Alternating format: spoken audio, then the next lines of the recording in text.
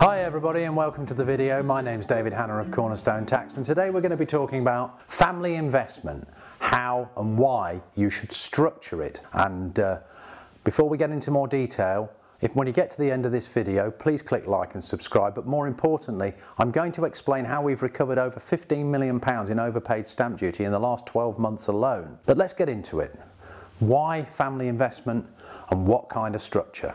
First and foremost, the purpose behind family investment structures, and whatever type they are, is to allow capital to be passed to the next generation, to allow efficient management of family investment and the preservation of wealth down the generations, and also to a degree to induct the next generation and possibly even the generation beyond that in the sound principles of capital, wealth generation and wealth management and protection. Most families tend to start with what I would describe as the head figures. Usually, of course, this is grandma and grandpa, but it might not be. And generally, they will have had some children. And for this purpose, we'll assume they've had 3. They've invested, they've built up a business, sold it out, and they've ended up with a significant slug of capital. And usually that capital is represented by direct investments handled by a fund manager, but they've also usually built up a portfolio of property, and indeed they may have invested in other businesses, including their children's business. And it's these areas that need management, because these have the most exposure to capital gains tax, inheritance tax and all the things that go with it. And they want to preserve this wealth to be able to pass it down to this next generation and possibly the generation beyond. So how could they do this? Well, there are a number of well-known structures. Ironically, the easiest of them is a family partnership. You might have heard of the phrase family investment company, sometimes referred to as a FICO, and that's just a limited company that serves to exist and manage the family's wealth. The advantages of an investment company over a partnership are simply investment companies pay tax at corporation tax rates, generally lower, partnerships pay at income tax rates, generally higher, and similarly capital gains, particularly on residential property, are payable at a lower rate by investment co's than they are by partnerships. Now, you might also have heard the term family trusts, and trusts are, from an operational standpoint, the least attractive of all the possible choices. They get taxed at a flat rate of 45% on income tax. They get no special capital gains exemptions, and there can be both entry charges on inheritance tax and indeed what are called 10-year anniversary charges, where the awards of interest under the trust are not fixed, they're discretionary. So these days trusts have become largely unfashionable. Indeed, offshore trusts are definitely unfashionable. And so you're left with one other choice, and this is a rather interesting one, which is a form of international pension scheme, sometimes referred to as an IPS. And international pension schemes can be used to provide long-term income for the oldest generation whilst preserving capital for the next generations. So let's take this in a little bit more detail. Family partnerships are interesting. You might have mum and dad and the siblings all in a partnership. As I've already said, income taxes, not good. Capital gains tax, not good. But there's a wider issue than tax here. Generally in partnerships, all the partners have to agree over decisions, and that can lead to, I'll call them, management issues. Also, similarly, but within limits, even limited liability partnerships, the individual partner's assets and the assets of the partnership are attackable by anybody who's claiming from any one of the partners. Think of a bad marriage, or a little Johnny over here's got involved in some dodgy business or lost $500,000 on Bitcoin or whatever. the claimant against him could have a claim on the partnership assets, thereby moving some part of the partnership assets out of family control, or indeed forcing a sale of the assets with ruinous tax consequences. Family companies, on the other hand, are limited liability entities, and they have several unique features. The whole of the family could be shareholders, but they don't all have to be directors, leaving mum and dad, the first generation, in charge while they gradually train up the kids on how to manage the portfolios and to evaluate opportunities. Limited liability protection in a company. Any claim on a shareholder will only attach to the shareholder's shares. It won't force a sale of the assets in the business. It might force the other shareholders to acquire any shares that were awarded as part of the claim. But you can see how that's starting to limit the damage potential.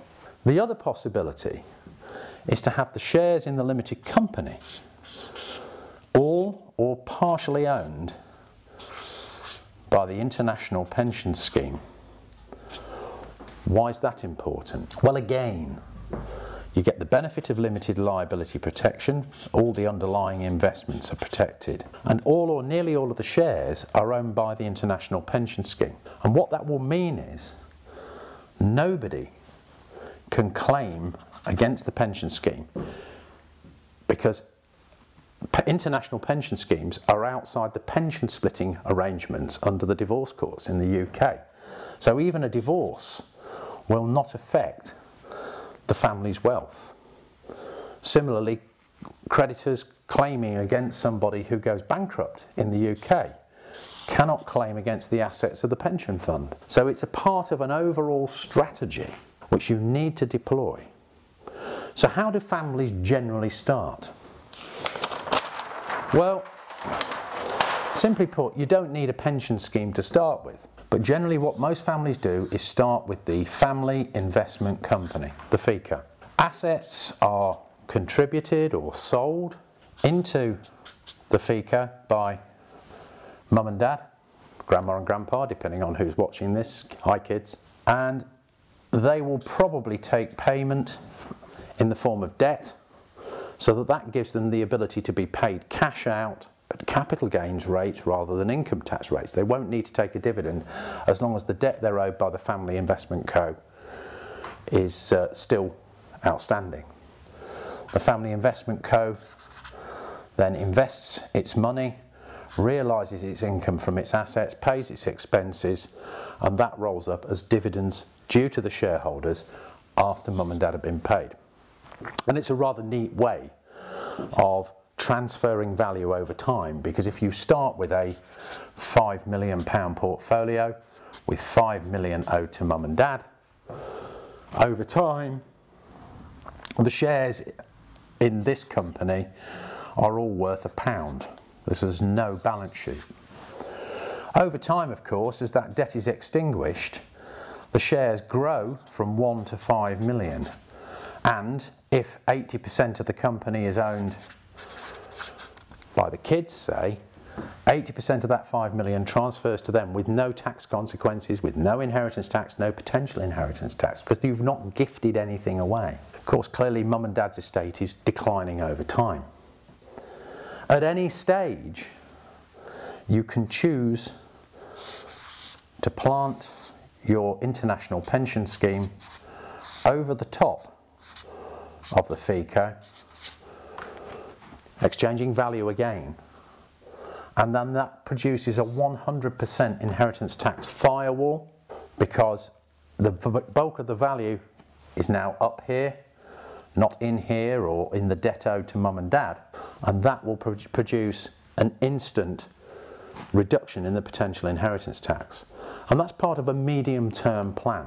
But the most important thing is management. If you're going to form one of these and your mum and dad are going to be the only directors, what's going to happen as they get more elderly and they die? So you need to bring the next generation in. And I'm going to use a very short term for what is in fact a very long piece of paper. It's called a shareholders agreement. When you start to get the kids in, it's important that you set the rules for the conduct of the company, not just while your mum and dad are alive, but also when they've gone. There should be a strict shareholders agreement which regulates what the board may or may not do, and how many people have to vote in favour, and what the sanctions are. Like a lot of agreements, they're only of any use once people start to fall out. If you're all in agreement, you don't need one. But if you're not in agreement, that's when you need an agreement. Sounds silly, but that's the way it is. Every good solicitor will say, we're not worried about the marriage, we're worried about regulating the divorce in commercial terms. So broadly, that's why these structures are selected. A lot of people start with the partnership, go to the company, and then ultimately, depending on the retirement plans, as it were, many end up with a pension.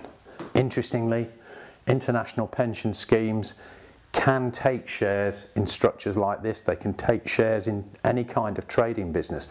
They're not as limited as UK pension schemes. They're even less limited than small self-administered recognised pension schemes, because even they have limits on the amount they can lend back to related companies. These are regulated and recognised, but they're not recognised pension schemes in that sense. They qualify as pension schemes, but they're very much wider ranging in their authorised investments. And so a lot of people, particularly internationally mobile people, have found these very, very flexible vehicles. This was not intended to be a deep dive into it. Indeed, you would need incredibly detailed advice, because each structure needs to accommodate the needs of the family, the capital needs of the parents. And I suppose this is the point in the video where I perhaps ought to introduce ourselves. We're Cornerstone Tax. We were established in 2006, and we're primarily known for stamp duty. In fact, over the last 12 months, we've recovered over £14 million in overpaid stamp duty for our clients, and advised on a few family structures, because in the